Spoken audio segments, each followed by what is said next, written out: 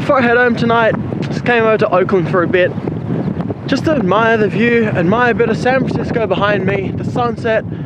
I kind of ditched the idea of going to the Golden Gate Bridge because you can see it's a bit cloudy, and honestly, it's not as special as this. This is truly encapsulating, truly just remarkable, this view. I don't think I can get enough of this. I generally don't.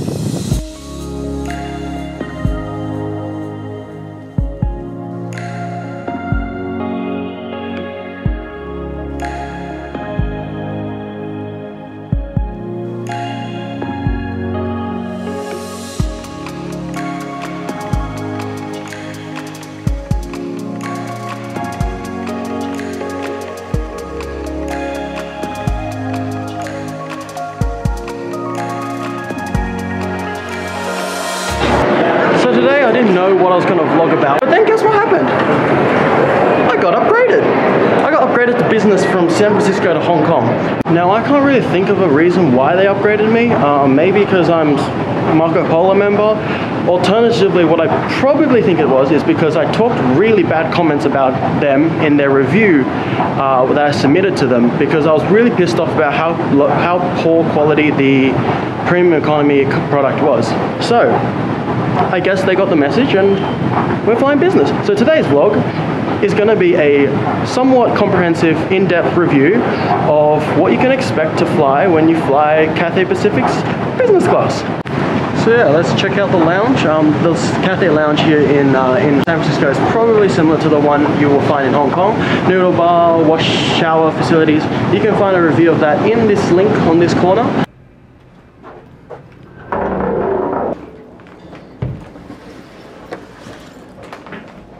So I was able to change to a window seat, thankfully, but then again, it's a night flight, so there's not many views to see. I just don't want to be sitting right next to someone else. Currently in the lounge, probably gonna eat some food, get some drinks in, and then have a nice shower just before I take off. Yeah, I'm really looking forward to doing this review. I've never flown Cathay Business before, so you and I will share the same first experience. I just left the lounge. Now, if you're asking, if you're sitting there thinking, oh, how do I get upgraded? Well, there actually is no formula. There is no way that you can guarantee it unless you're using award points or miles or cash. It's all run by this big algorithm in the system's computer. So at the end of the day, you just got to depend on the luck that you have. All right, welcome aboard. Have a great trip. Thank you. And here we go. Let's give this a shot. Hello. Yes, the other side, please. Yes, thank you.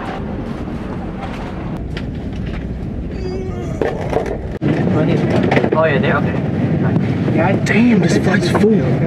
So what you get is an amenities kit, a bottle of water, and some headphones, and then a blanket, and then a pillow, and then a huge TV screen. Let us take a look at this entertainment system. I hope it's touchscreen.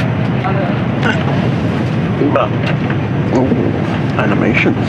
You have movies, music, books. You get the idea. Controller. No, I will not fasten my seatbelt. Also control it with this little tablet thingamajig. First impressions, very nice. Very, very nice. Very private, lots of space. Ladies and gentlemen, Chill. It is Very a safety chill.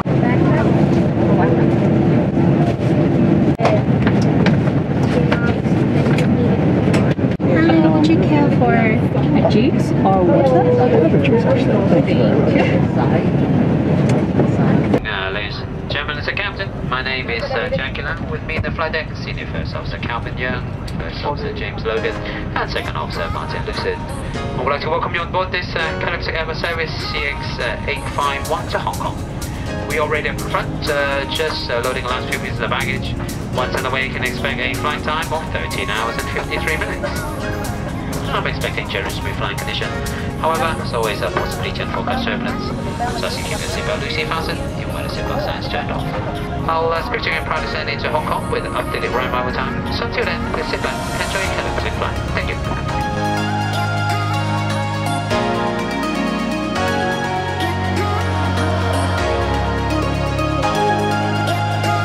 Tidy away in the bathroom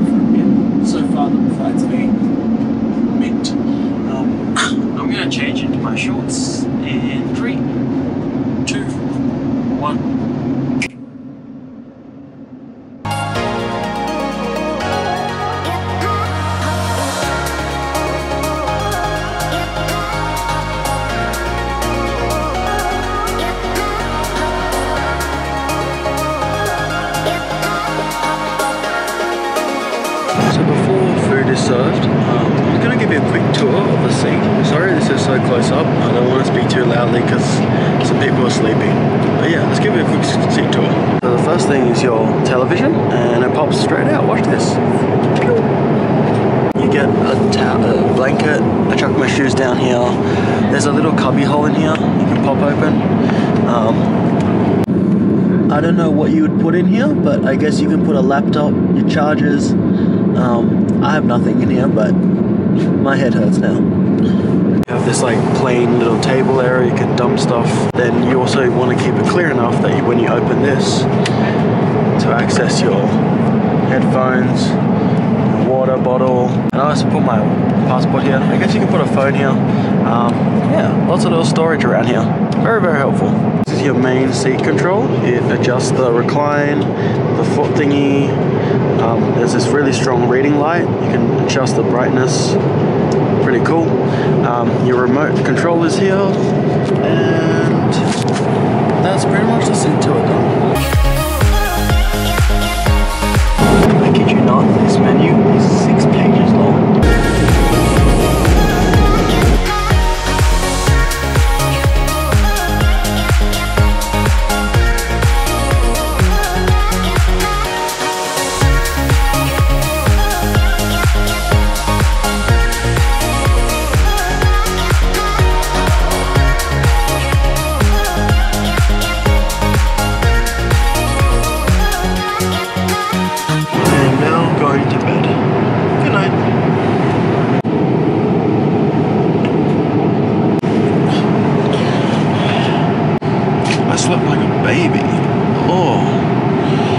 Like 9 hours non-stop. That was a good sleep.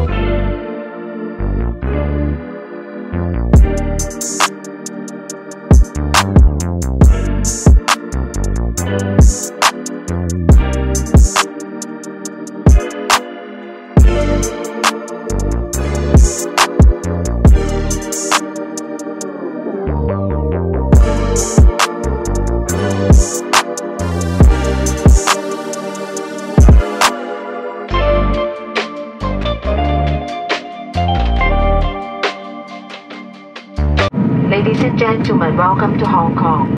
It has been a pleasure looking after you, and we hope to see you again soon. Thank you for flying Cathay Pacific, a member of the One World Alliance.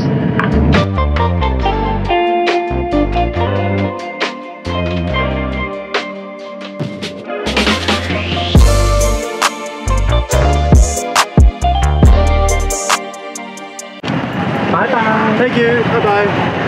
Thank you. Alright, so that was the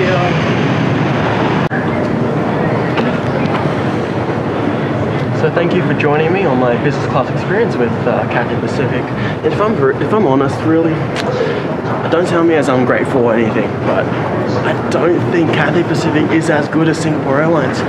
I've flown Singapore since I was 1.5. I've flown them for like 19 years. I know them through and through. I know that their service is incredible. And I know Cathay has a better hard product. Their seats nicer and everything like that.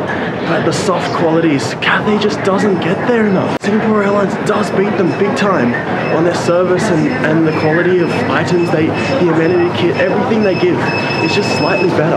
And I just don't think Cathay can ever be the greatest airline if your service just isn't there. So in the future, in all honesty, I think I'm going to go back to Singapore Airlines. I really think I am. So I've got about 3 hours before my flight back home. Fortunately no more business class today. I'm going to go back to premium economy for my final flight. Thank you for joining me on the last 21 days-ish when I was in the States. Fortunately some of the vlogs couldn't come out as quickly as I wished they have, but thank you for following the journey along, and see you next holiday I go on.